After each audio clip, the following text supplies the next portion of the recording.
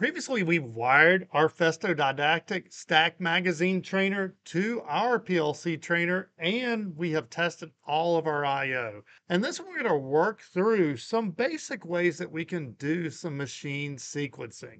Now, first, let's switch the air off to our trainer and just talk about how this is supposed to work. We have a container and we have a lid, and we need to assemble them. First, you drop your lids into the magazine, and then the operator is supposed to place a container here, press a button for it to do its process, which means this cylinder needs to extend out, and then this cylinder needs to come down and press the lid on. And we're going to start building on what we learned in the conveyor exercise, because I believe evolution wise, that is where you start. Is usually you start with either sealing in or you do start with latches. We use the seal in the conveyor, so we're going to continue with that. And then we're going to talk about some other ways to do it. I actually have a whole series on different ways you can sequence machine steps. Here is the sample program that we already had. And really, we're going to start fresh. Let's just highlight all these and go ahead and hit delete. And let's take a second to review, because you did have a video that you hopefully watched before this. But here are the inputs that we have, and here are the outputs that we have.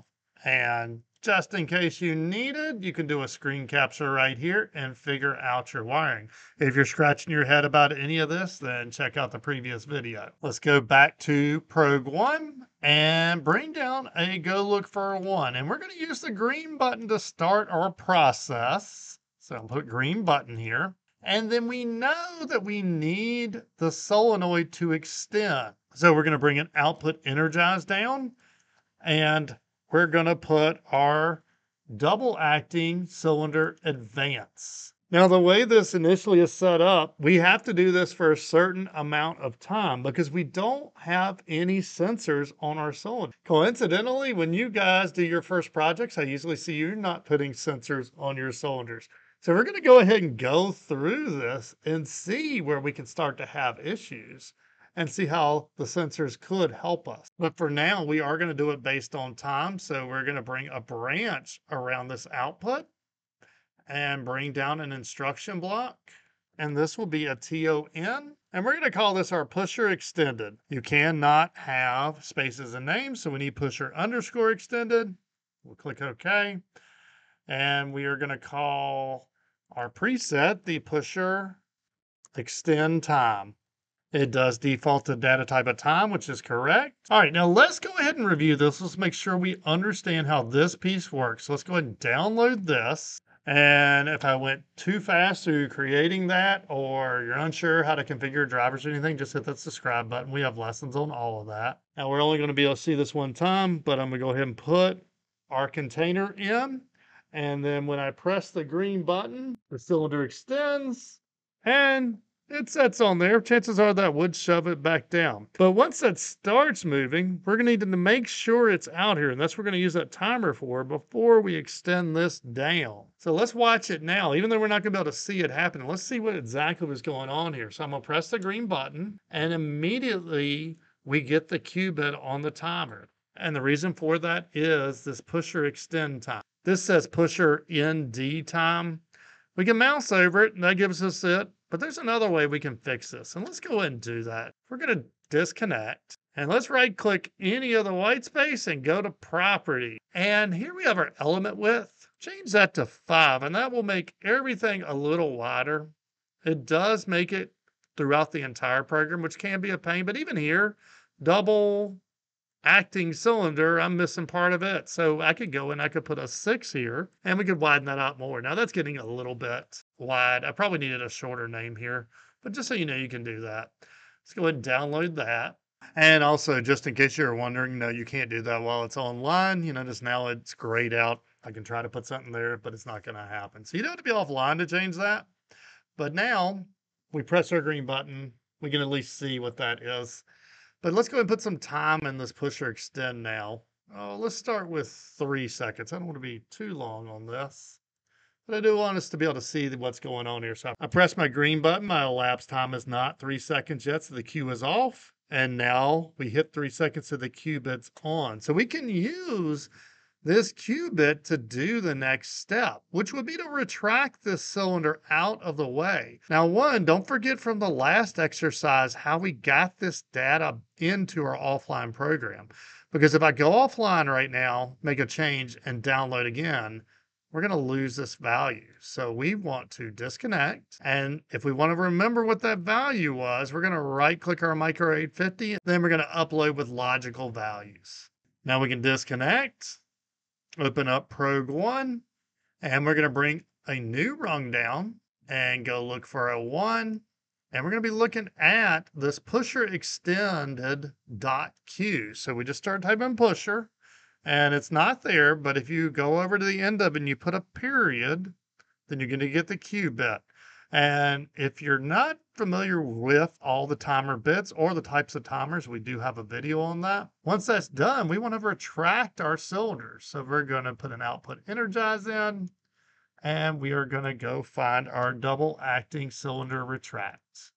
And let's go ahead and download that. And in typical fashion, this thing's not even ready to start. And so we've got a lot of good learning opportunities because right now our pusher's still out and right now we need it to be back so we could even put the part in. But let's go ahead, hit our green button because it is going to try it again to extend for 3 seconds. Then it did not retract. Now let me show you why it did not retract. Is watch the 2 solenoids. I press the green button and 1M1 illuminates. 3 seconds later, 1M2 illuminates. But when you have them both on, they're fighting each other. This is not going to do anything. So let's watch it in the program and see what we can do to prevent that from happening. So I press my green button, the solenoid energizes. 3 seconds later, we get the Q button. 3 seconds later, we get the Q bit, and that's turning this on. So we want this to turn off if the Q bit is a 1. Now, when you're thinking through this, you have to think, when do you want things to be on? And so we want the double acting solenoid advance to be on when the Q bit is a 0. So let's disconnect and we'll bring down a go look for a 0. And right there, we're going to put our pusher extended dot Q. And we'll download that. I press my green button. It extends. 3 seconds later, retracts back. So after this is retracted, we need this cylinder to go down and press our lid switch on. So again, we're going to use another timer here. Go and disconnect and bring down a branch around this and bring down a instruction block. And this one will be a TON. And we'll call this pusher retract. And then similarly, we already know we need this Q bit here. So go look for a 0 at the pusher retracted dot Q. And then we can bring another new rung down and go look for a 1 at that same pusher retracted dot Q. Then put an output energize for our single acting solenoid. And we'll go ahead and download that. And now, if we press our green button, extends out. 3 seconds later, it did not work. Well, and welcome to Tim Wilborne's training, where there's always a new learning opportunity. And the issue is we did not put a value into our pusher retract time. So we have 3 seconds extending. Let's go ahead and start by putting 3 seconds in our retract time.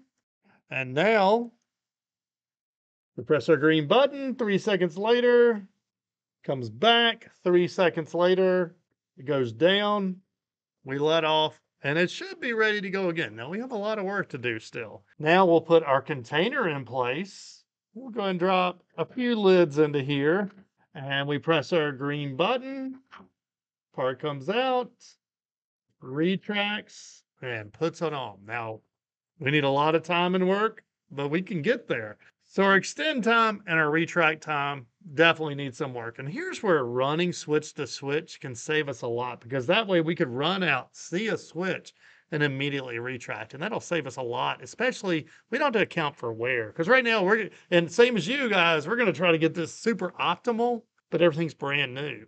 As things wear in, they're gonna slow up a little bit. And that's where you start seeing issues with time system. But let's just time it and see roughly what we get. So 1/1000. 1 second is plenty. 1 second is plenty on the retract. And we do have a lid press time that we might need to do something for our process. But let's go and adjust those. So we're going to change this one to 1 second.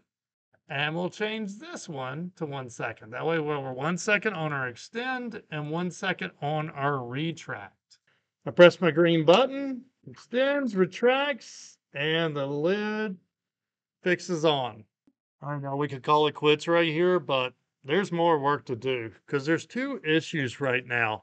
The first issue is if we reload this, the operator has to hold their finger on this the entire time. There's the first issue.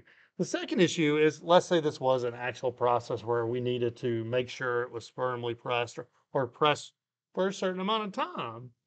There's nothing to say that the operator doesn't go and hit the button, watch it go down, and just let it off like that. So we didn't get that firm press.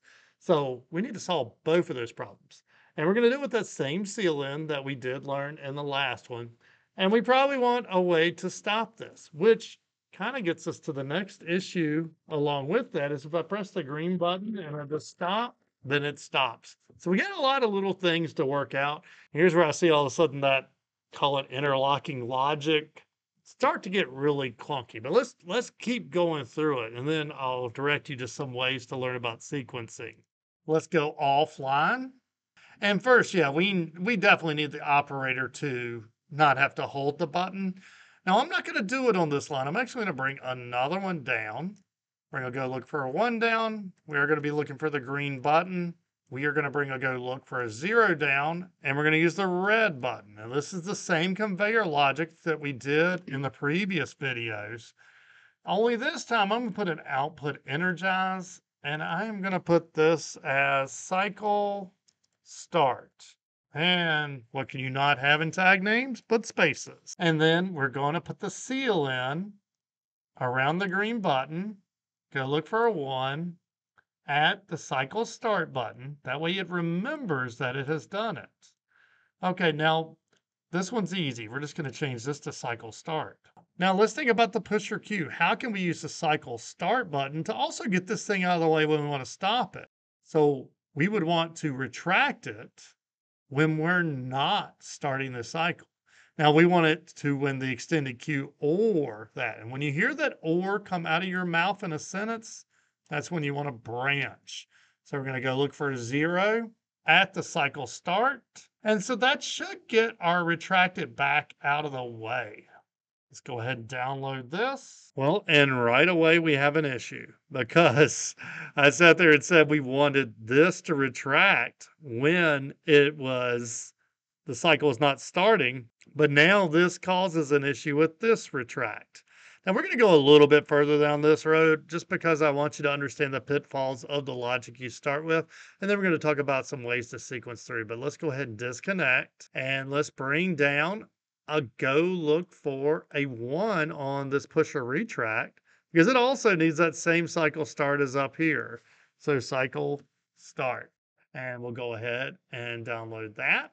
And right away we have another learning opportunity because now our pusher definitely isn't retracting. So let's go in here and have a look. And yeah, so we had this cycle stop. Well, now it start. Now it needs to be up here. Now we're going to get you just far enough that we can get through this. And then I'm going to show some other sequencing methods. That way we can really nail down how to do that. We only want this to time if the pusher extended cue is there. So we're going to copy that. We'll paste it right there. And let's go ahead and download that. All right, now we press the green button, goes out 1 second later. Well, it didn't work, did it? And, you know, and this is something I really do struggle a little bit with connecting components. The issue is when I downloaded, I didn't upload logical values. And so our value is back. In fact, see, remember we changed this to a 1 second? I forgot to upload that. And, you know, this is good repetitive things to remember because, yeah, it bites me out in the field too. Now, if we press the green button, extends out, retracts, goes down, There we go. All right. So next deal is, I just realized I sat there and hold the button the whole time though. So let's try it one more time. We press our red button, it does reset it. We press our green button and let off of it. There we go. So now we're pressing a certain amount of time. And now after a certain amount of time, we want this thing to completely reset. And our reset will be the same as pressing the red button. So once we start extending our cylinder down, we want a timer here, and then we're going to break the cycle start button. Now let's do this the right way with the parameters here. This is one that does trip me up about the micro is we have to go offline, right click, upload. Then we can disconnect again and open up Prog 1. If we go to our local variables, then now we have values in these for our initials. Okay, last step on this one before we start talking about ways to sequence machine steps is let's go ahead and bring a branch down around our single acting cylinder. And we're going to bring one more TON down, TON, and we'll call this one our lid press time. Or no, just lid press. Because then for our preset, we will use our lid press time. Once this Q is a 1, we want to stop our process. And we can do that right up here with the red button because it's just another stop. So go look for a 0 on our lid press dot Q. And we'll download that. Okay, now the last thing we do before we test this is we need to put a value on this press time. And I'm going to make the press time 5 seconds. And now we'll go over here. We'll press the green button. Cylinder extends out, retracts, comes down. 5 seconds later, retracts back up, and we're ready to do it again. Now we'll put a container in. We'll put a lid in. Press our green button. Presses down. 5 seconds later, it's ready to go. That's the way I see people end up putting together sequencing when they're starting out. And I think that was an important exercise to go through. Now let's talk about common ways that we see machine sequence operations happen. And then I want you to pick your favorite one and try it on this. And at the end of this playlist, I will pick my favorite one and I will show you how to do it with it.